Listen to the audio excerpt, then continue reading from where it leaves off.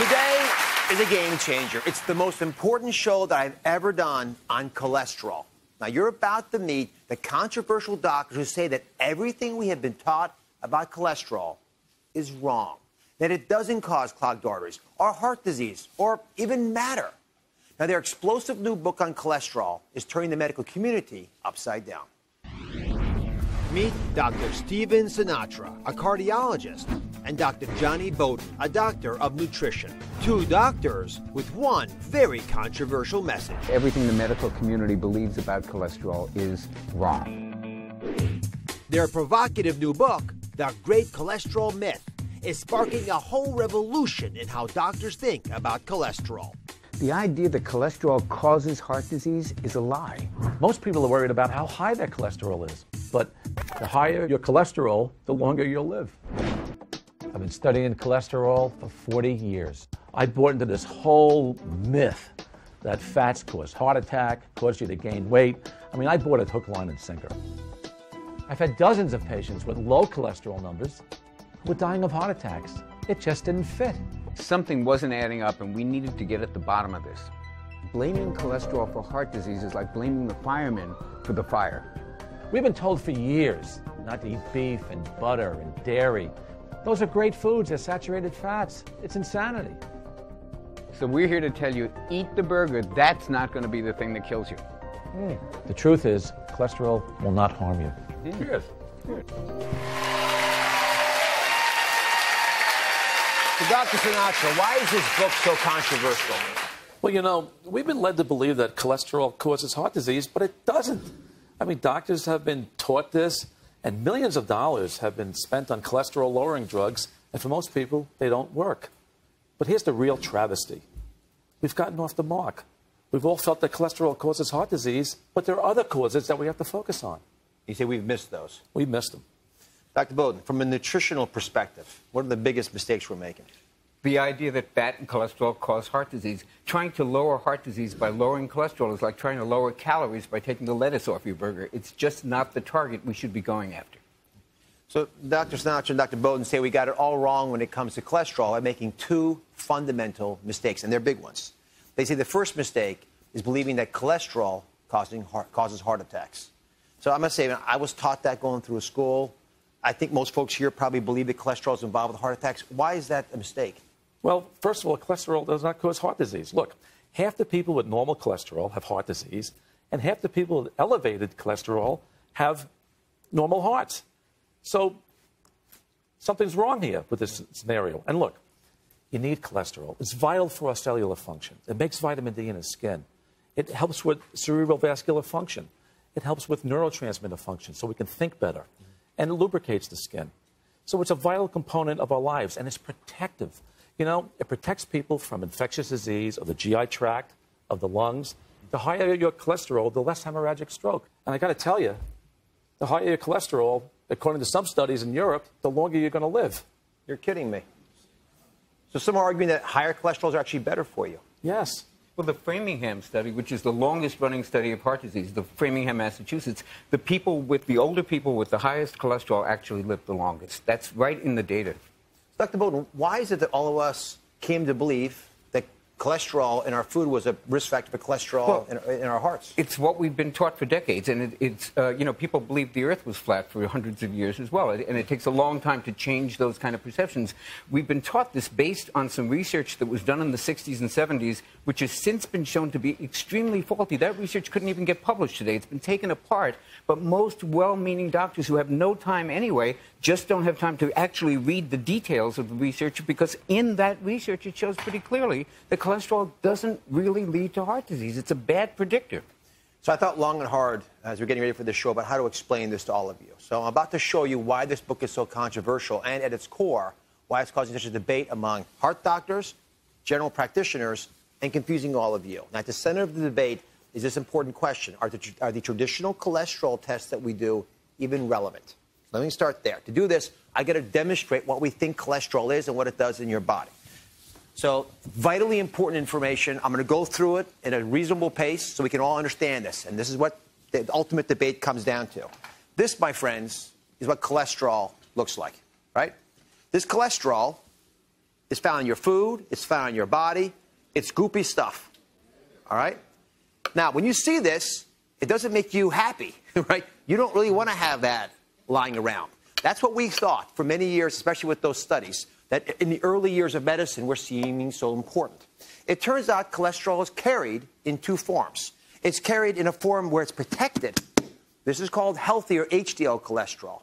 Right? Because it's in a good spot, it has special characteristics. It doesn't rupture. The lousy LDL cholesterol doesn't have this protective case around it. Why does that matter? Because when you go into your blood vessel, and this is what the blood vessel looks like, if you've got the healthy kind of cholesterol in this nice casing, protected, and you go down the artery and you bang into the artery, nothing happens. It doesn't matter that it banged into the artery. Because the cholesterol is hidden in these balloons, and the balloons are in this case, it's carried in a way that doesn't allow it to hurt you. This kind of cholesterol ends up being good for you. That's why healthy cholesterol numbers end up not being a risk factor. In fact, it's a good cholesterol to have. But here's the problem. You take some of these cholesterols, right, these kinds of cholesterols that are carried in a lousy form, this sort of flimsy form here, and you take these and you try to pass these down the blood vessel, and watch what happens. It all of a sudden splatters all over the place. And now you have plaques deposited through here that are causing all kinds of problems, gumming up your arteries. That's the fundamental difference between how cholesterol is carried inside your body. Now, I think it's vitally important to know cholesterol numbers. That's my perspective. But my colleagues, these doctors, will argue that it's not the full story. So, Dr. Sinatrom, I want to go through this slowly for the audience because we've been asking people to get their cholesterol numbers tested. Right. And I just explained why the total cholesterol doesn't matter, right? We showed that. It's how it's carried that matters. But what else am I missing here with this demonstration? Well, the root cause of heart disease is inflammation. I mean, inflammation causes that plaque. And what causes inflammation? Well, it's how much we weigh, what we put into our body. And sugar is the enemy. Sugar is the villain.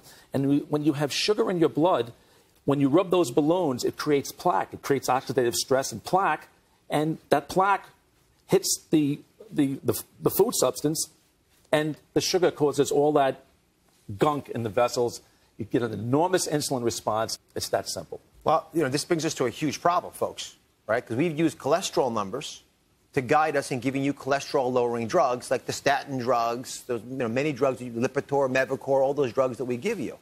And it turns out, Dr. Sinatrom, Dr. Boden argue the second cholesterol mistake is believing that statins are safe and will prolong your life. Now, this is incredibly controversial.